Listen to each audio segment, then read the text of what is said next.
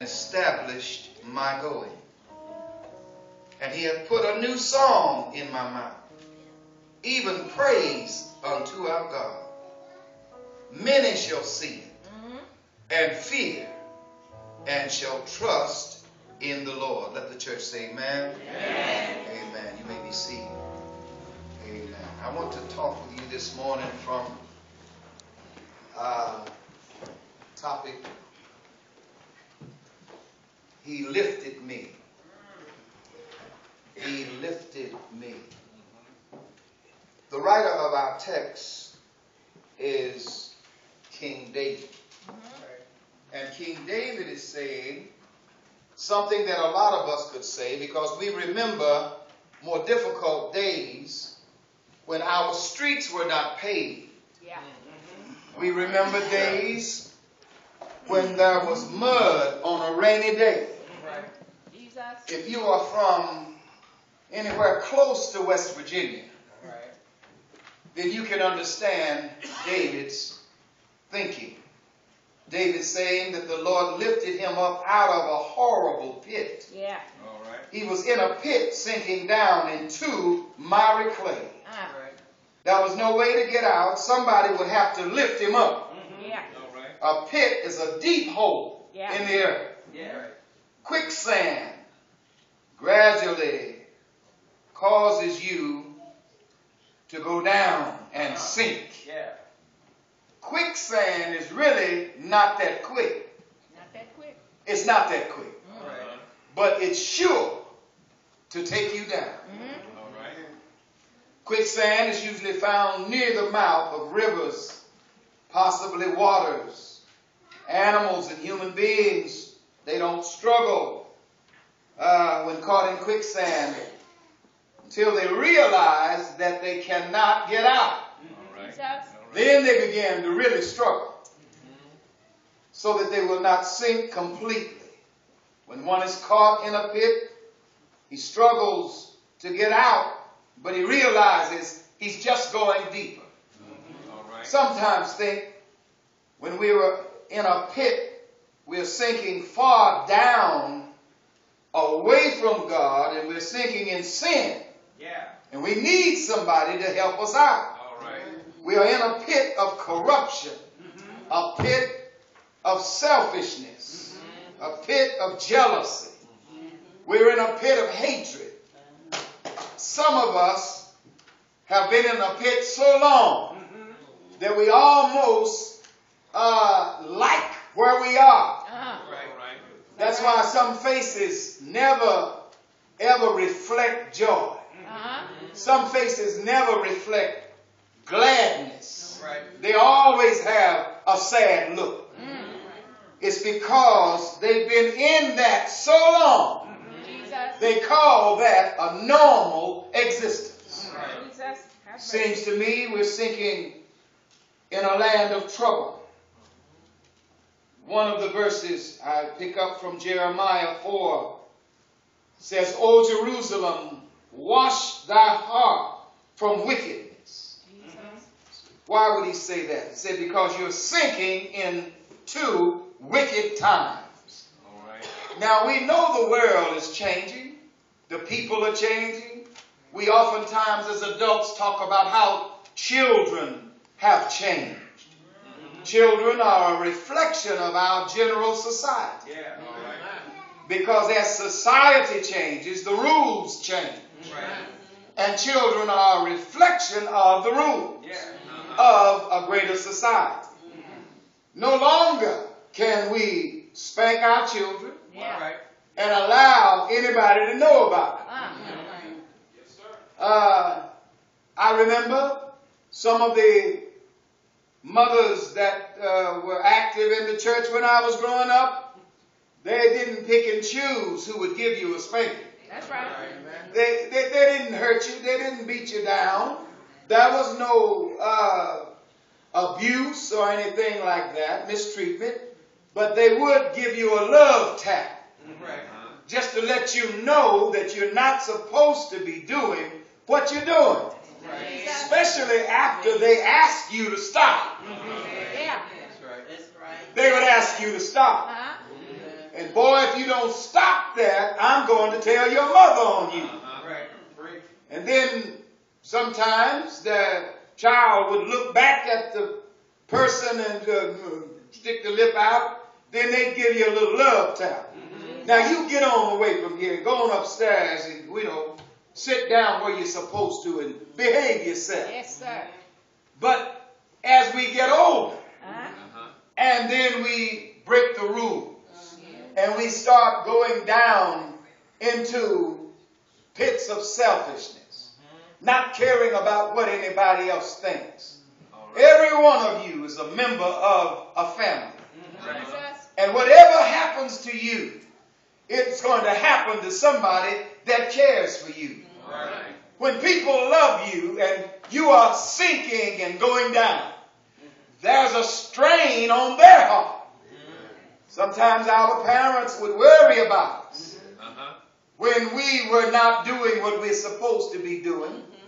And you have to understand that when people worry about you, it's a strain on their health.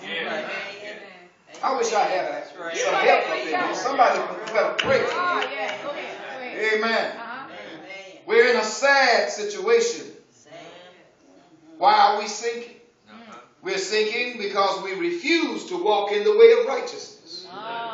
We're sinking because we're in a sad and helpless, seemingly hopeless condition. David began sinking when he made advances. Though he had many wives, he had made advances to a woman that did not belong to him. David sent for this particular woman. And he didn't think he was really, doing too much wrong because there's so much wrong going on around him. And I want you young fellas to pay attention over there now. You young fellas pay attention because, God made woman. And he made her right. I wish I had an amen. Amen. Amen. Then some guys is sitting there, they got to say amen because the wife's sitting right beside them. Yeah, amen. Amen. Amen. So God made woman and God made her right. Yeah. And so when you grow up, you have to understand that you're going to meet many beautiful women. Amen. And you're going to learn how to apply the brakes. Amen. Because you want to take off and go in that direction. But you need to have some brakes on the train. All right. Amen. All right. Y'all know what brakes are? Yes, sir. You look at me like you don't know what brakes are. That's right. I'm looking at you. David began sinking. He sent for the woman. He had royal power. He had royal command. And this place that he was sinking down in, it was a place that had all the right smells, had all the right flowers, had all the right music. And he had absolute power. Sometimes when you have absolute power, you are ready to fall down absolutely. That's why it pays to have somebody in charge of you. When you're young, your parents are in charge. As you become an adult, you have to have God in charge. I wish I had an amen somewhere. Amen. Amen. Now your car will not run without gasoline. A watch, old-fashioned watch, would not run without winding. Flowers won't grow without sunshine and water. So there has to be something that you have feeding you to keep you on the right page of the book. Amen. When you go to school, you won't get your lesson in study just because you love education. But somebody is going to flunk you. Do they still use that word? Yeah, they use it. Is it possible to flunk anymore? That's an old-fashioned word. You're going to flunk out. But they don't even flunk you out anymore. That's right. They don't flunk you anymore. They just socially promote you. Because you're getting too big for the seat. They just move you along. Yes, sir. Yes, sir. Yes, sir. Can man's money stop him from sinking? No. You can lose money very easily. Can his friends stop him from sinking? No. Because friends have been known to walk away from him. Can a good life stop you from sinking? No. Everyone you know has sinned. We're sinking because of the lack of victory in our lives over sin. Sin is our downfall because we are in flesh. We are made in flesh. And we are made in sin, conceived in sin. Amen. Now, God said man shall not live by bread alone. This means that man is a spiritual being. He has a body, but he's not just physical. He has a mind, but he's not just mental. Man is a spirit being. For God breathed into his nostrils the breath of life. He became a living soul. Living soul is in need of spiritual things. He has a tremendous spiritual capacity which God alone can fill and can satisfy. In this world of material things, where man is ever in search of things such as bread and wealth, houses and lands, stocks and bonds, when you are seeking these things only, you are sinking far away from God. God will give you the desires of your heart if your ways please him. God says, I will give you the desires of your heart. Man is endlessly searching for happiness, for his material urges.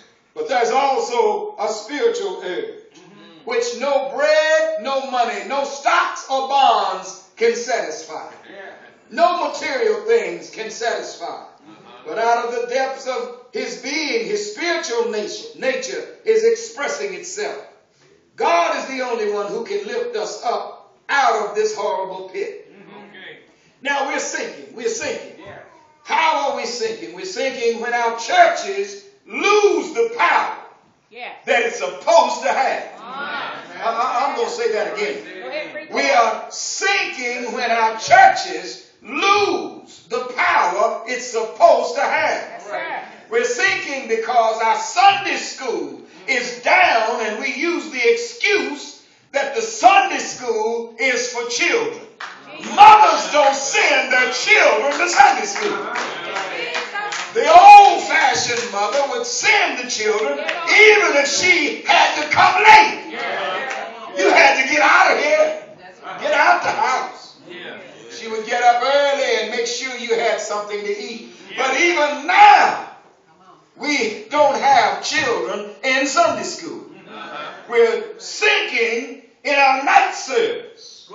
Nobody has night service anymore because there's too much sin walking the streets when it gets dark at night.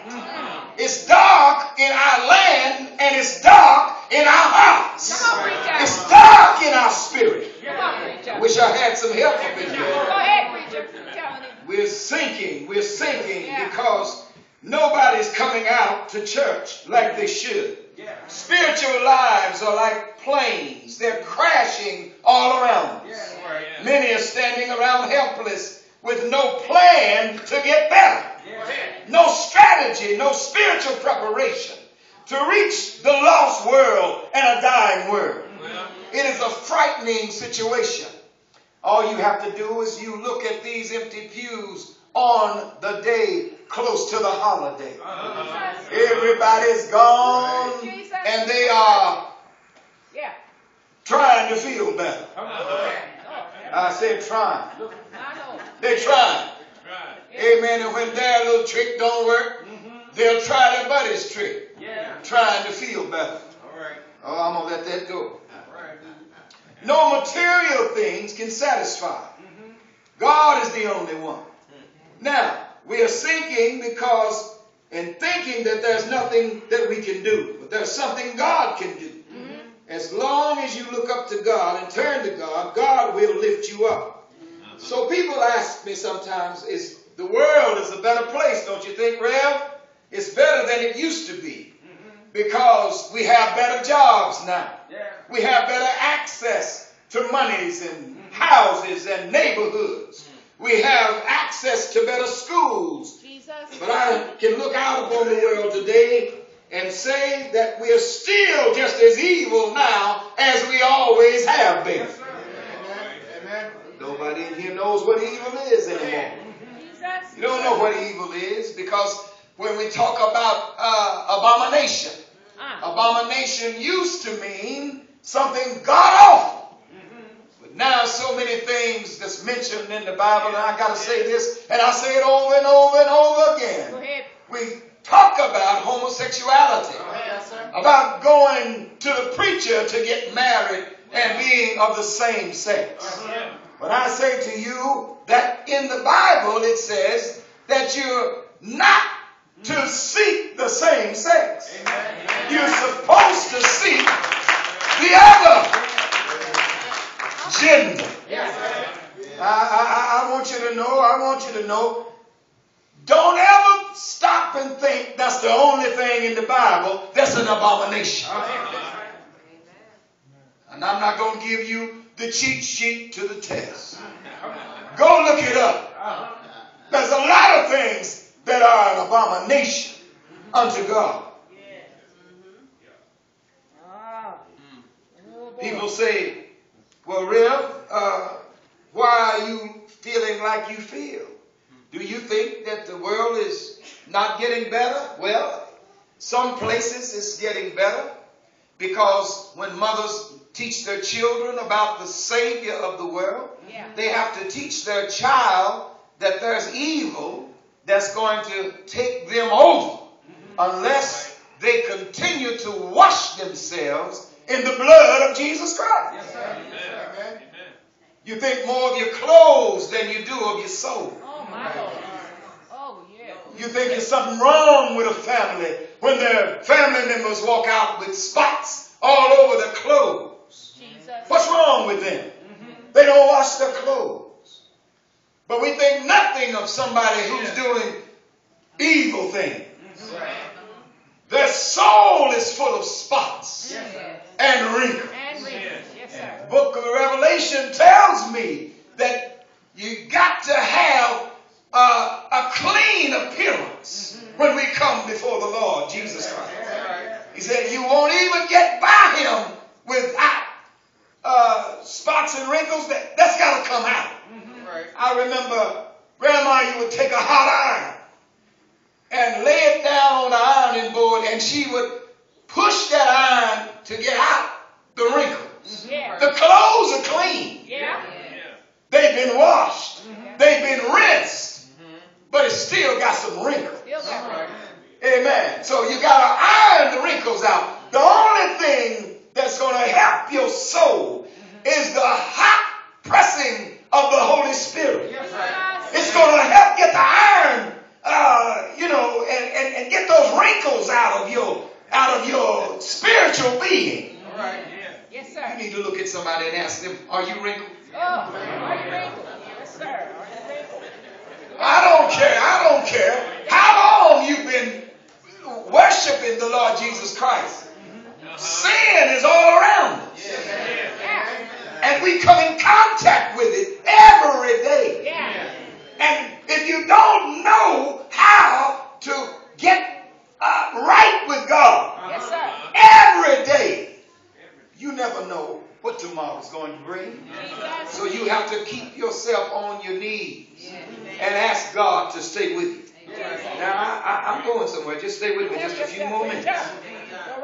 Jesus said the wages of sin is death. And the soul that sinneth, it shall die.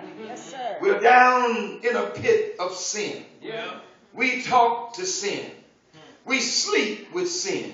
We walk with sin. We eat with sin. We look at sin. We buy sin. We play with sin. We lay with sin. We save up sin. We destroy one another for sin. We'll die for sin. We'll live for sin, lie for sin, scheme for sin, we'll kill for sin, and we'll go to hell for sin. Oh, I wish I had some help. Yes, sir. We're down in a horrible pit. Only God can lift us out. Don't you know? It's true. Some people will say, I'm not a Christian and I've never joined a church, but I've never harmed anybody. And somebody will say, I try to treat everybody right. Somebody will say, I pay my bills on time. Somebody else will say, I give to a good cause. Somebody else will say, I'm a good fellow. After all, I'm pretty good. I think pretty positively about myself. But all you have to do when you do a comparative analysis is compare you to the man on the cross. One who came from holiness, wrapped himself in flesh, began to walk among sin, and he became sin. Oh, I wish I had some. Go ahead, preacher. Are we listening? No. Yes, sir. I'm going to have to preach this in another church. Y'all getting nervous, ain't you? You have to understand that you compare yourself to Jesus, you're going to look at a person and they're going to come up short because they think Jesus is just a theoretical concept. Come on now. But Jesus is real. His power is real. His presence is real. His life is real. To live for him is real. His love for you and me is real. How could you love somebody who won't do right? Never will do right. And the love don't turn off. God's love is so great that you can't get around it. You can't get over it. You can't go under it. You gotta come through the door. Jesus said, I am the door. Yes, he did. You know, can't get into heaven without coming to Jesus. Wish I had somebody. Jesus has been with us for a long time. But I can let you know, when I was down, he lifted me. I ought to have a witness in here. When I was lost, he saved me. I was sinking deep in sin, far from the peaceful shore, very deeply stained within. I was sinking to rise no more. But the master of the sea, he heard my despairing cry. From the water, he lifted me. Now safe am I. Brothers and sisters, I need to tell you before I close that God is a savior. He is a helper. He is a redeemer.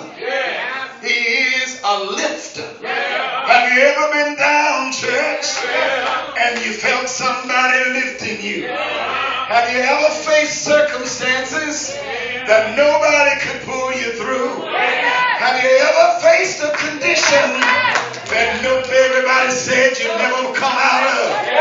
I've been down, all down to the ground. But somehow I always knew if I could crawl my way back home, if I could crawl down the aisle of the church, if I could touch the hem of his garment, I'd get some power that the world cannot give. I'd get some power that the power company can't give. I'd get some strength that nobody else could give. I'd get some love that nobody else could give me. I wish I had a helper in here. The Lord is my helper. He is the shade upon my right hand. He's my mother when I'm motherless. He's my father when I'm fatherless. He's my friend when I'm friendless. He's more than enough. Can I get a witness here? He's more than enough. He'll take you over the rough sea. In deep water, he lifted me. In sinking sand, he lifted me. lifting me right now. Sometimes when I'm preaching the gospel, I can hear the old devil saying, you need to go somewhere and sit down. They ain't paying no attention to you, no how. But I can feel a little tug of the Holy Ghost saying, fight on, brother. Fight on, brother. Fight on, brother. Fight on, brother. Preach on, brother. Preach on, brother. Throw the lifeline. Somebody might come in. Somebody sinking deep in sin. They need to know that there is a lifter aboard. Somebody can save you from your sin. Come on, let's put our hands together. Somebody can save you. Somebody loves you so much you cannot find a calculator that can compute how much he loves you. Oh, he loves us. Doesn't he love you? Doesn't he love us? Doesn't he love us? Doesn't he love you? Doesn't he love me? Doesn't he love all of us? Thank you, Jesus. Come on, stand on your feet.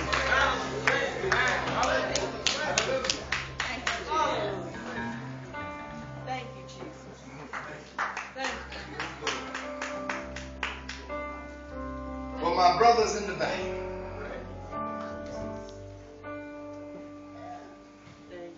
I don't know whether or not we're going to meet again here. But I'm going to leave this with you.